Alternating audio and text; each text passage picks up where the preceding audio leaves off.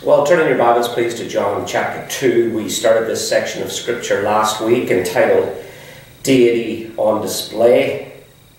In verse 18, the Jews said to Jesus, "What sign do you show us for doing these things?"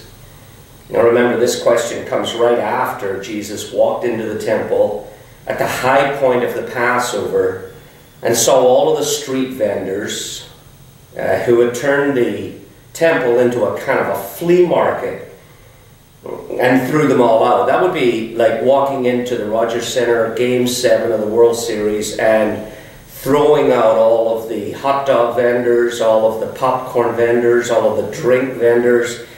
And Jesus has just caused a scandal. What he did in the temple that day was an outrage. But what's remarkable is that Jesus was able to control hundreds, if not thousands, of people, a mass crowd, with only a piece of cord, not a semi-automatic machine gun, not a Semtex explosive vest, just a cord. And it was an amazing display of Jesus' sovereign power to control massive crowds of people. And that got the Jewish people's attention, and they said, "What sign do you show us for doing these things?" In other words, where did you get this authority from? In other words, who are you? Well, that's a $64,000 question. That's the most important question in the world, as a matter of fact. Where did Jesus get his authority from? Because make no mistake, he exercised sovereign authority. And we're going to see three evidences of that in this section here. The first one, as we said, we looked at last week, he has the authority to control massive numbers of people. And that's as far as we got last week. So here's the second evidence, the second proof of his authority. Number two, he knows everything. Look at verse 19. Jesus answered them, "Destroy this temple, and in 3 days I will raise it up." Now, the Jews understandably think that Jesus is talking about the physical temple, the temple that they're standing in, the stones, the bricks, the mortar. Destroy this temple. And they also think that it's a threat, that he's going to destroy it. But here's the thing, he wasn't talking about the physical temple, the stone temple, as you'll see clearly in a moment. So they think that this is a terrorist attack. Like, I'm going to level the Rogers Centre. Now, if they had social media in those days, we would say that that quote went viral. It would have been tweeted and retweeted until everybody in the city has been informed that Jesus has threatened to destroy the temple. That was like saying the word bomb in an airport security line. So how do we know that it went viral? Well, because 3 years later, when Jesus is on trial, the witnesses say this, quote, "We heard him say, 'I will destroy this temple made with hands, and in 3 days I'll build another made without hands.'" Now that's not what Jesus said. That's like a version of the kids' little game, Broken Telephone.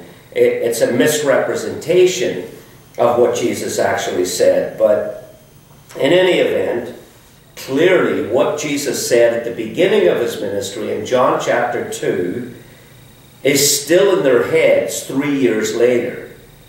So it went viral all over the city, and on top of that, when Jesus is hanging on the cross between two robbers and they're hurling insults at him in Matthew chapter 27 verse 39, it says, "You who are going to destroy the temple," that's the robber on the cross saying that, "and rebuild it in 3 days, save yourself." See, these words that Jesus said 3 years earlier have gone so viral that they've penetrated even the underworld. Everybody's heard them, even the riffraff. So Jesus says, "Destroy this temple, and in 3 days I will raise it up." Now look at verse 20. The Jews then said, "It has taken 46 years to build this temple, and will you raise it up in 3 days?" Well, that's ridiculous.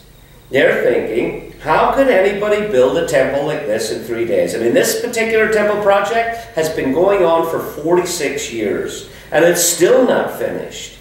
This construction project has been the project that never ends for the last 46 years. It's a money pit.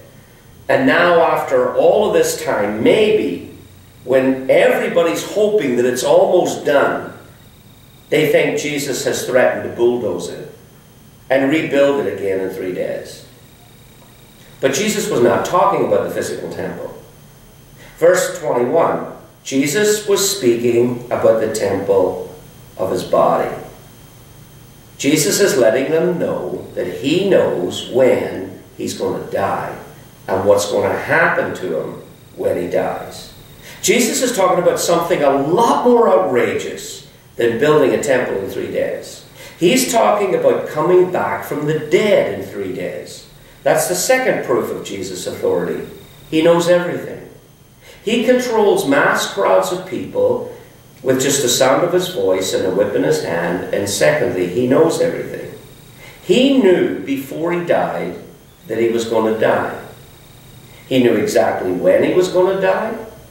He knew exactly the precise hour on the precise day that he was going to die. The same moment when thousands of Passover lambs were being slaughtered in the temple, he knew that he was going to die at that exact same moment. He knew how he was going to die. He said, I will be lifted up the way crucifixion victims are lifted up off the ground. He knew at whose hands he was going to die, and he knew what was going to happen to him after he died. He would come back to life again after 3 days. He knew all of that before any of it happened. One of the most fantastic verses in the Bible is John chapter 10, verse 18, where Jesus says, nobody can take my life from me. I sacrifice it voluntarily, for I have the authority to lay down my life when I want to, and also to take it up again. Nobody could ever say that before, and what do you know? That's exactly what happened, the way Jesus said it would happen. If somebody knows exactly when they're going to die, and how they're going to die, and at whose hands they're going to die, and how long they're going to be dead, and then publicly declare all of that information before any of it happens, well, only God could do that. Look at verse 22. When, therefore, he was raised from the dead, his disciples remembered that he had said this, and they believed the scripture and the word that Jesus had spoken. See, when you understand that Jesus knows everything, that strengthens your faith in the scripture and in Jesus. Same thing, by the way. Believing the words of Jesus and believing the words of scripture, same thing.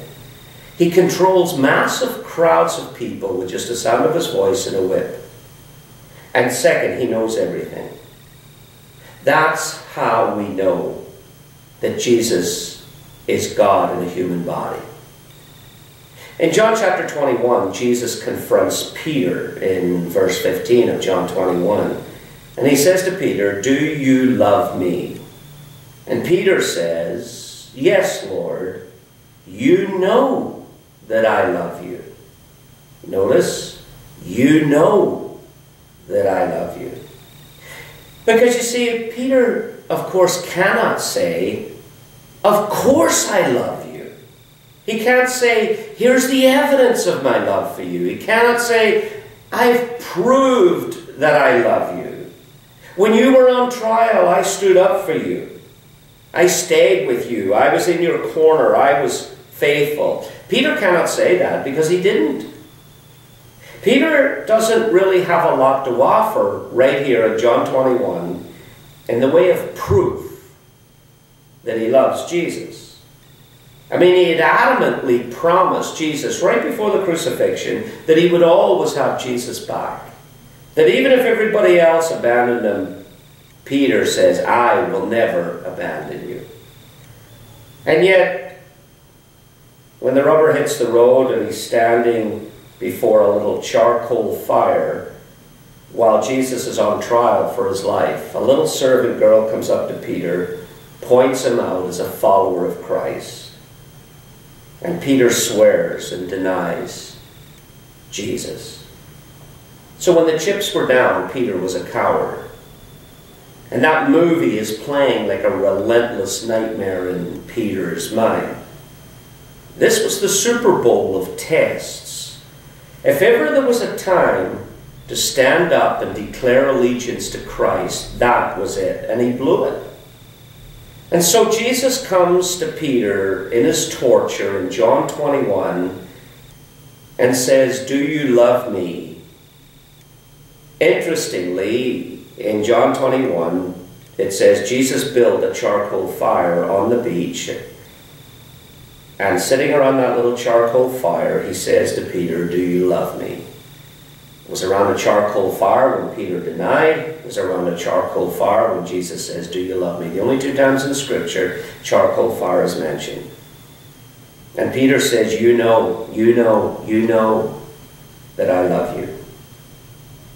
Here's what he means. I know it looks like I don't love you. I know it looks like I did not love you. But you know that I do. That's all he's got. That's all he can pin his hopes on. The omniscience, the all-knowing nature of the Lord Jesus Christ. He's trusting that Christ knows his heart, even though he blew it.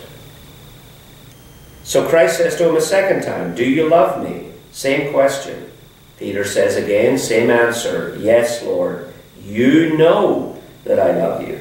Jesus says to him again, "Do you love me?" 3 times for 3 denials. Verse 17. Then he says, "You know all things. You know that I love you." And Jesus says, "Feed my sheep." Here's what Jesus means. I know that you love me. Now, forget about the past and go out and prove that you love me. What an amazing lesson. Sometimes all we need to change is to know that somebody believes in us. You see, it's not your future, it's your past. It's your future, not your past, that matters. Maybe you've made some mistakes, some blunders, not many successes, maybe only tries and failures, pledges and broken promises, regrets rather than rewards. Maybe you've been misunderstood, judged. That was Peter. And you're thinking, but I do love Christ. I just don't have an awful lot to back it up. You don't need to prove to anybody that you love Christ. You just have to know that He knows that you love Him. Now go out and prove it. Jesus says to you, I know that you love me. I know your heart. I know your hurt. I know your intents. I know your fears. I know your insecurities. Now stop feeling sorry for yourself and get out there and prove that you love me. Sometimes all we need in order to change is to know that somebody believes in us. I mean, if you met somebody who could control crowds the way Jesus did, with just the sound of his voice and a cord in his hand, and who knew everything about everything, including the exact moment and the exact nature of his own death and how long he would be dead, and then things turned out exactly the way he said, wouldn't that get your attention? See, that's the authority that Jesus has.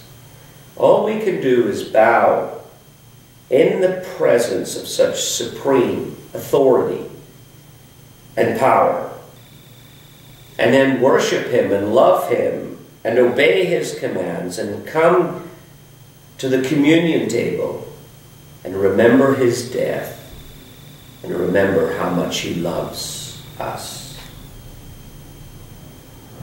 Heavenly Father, we thank You for this precious time in Your Word this morning. Lord, we pray for those here today who do not know Christ.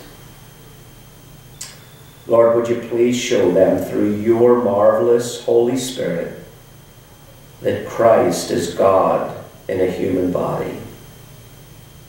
Help them to believe and to trust you. Father, for the rest of us, strengthen our faith, increase our resolve to love Christ and to honor and to exalt and to worship and to obey him. Lord, may we walk worthy of you, because you are worthy. May we say with the Apostle Paul, we make it our aim to please Christ. Amen.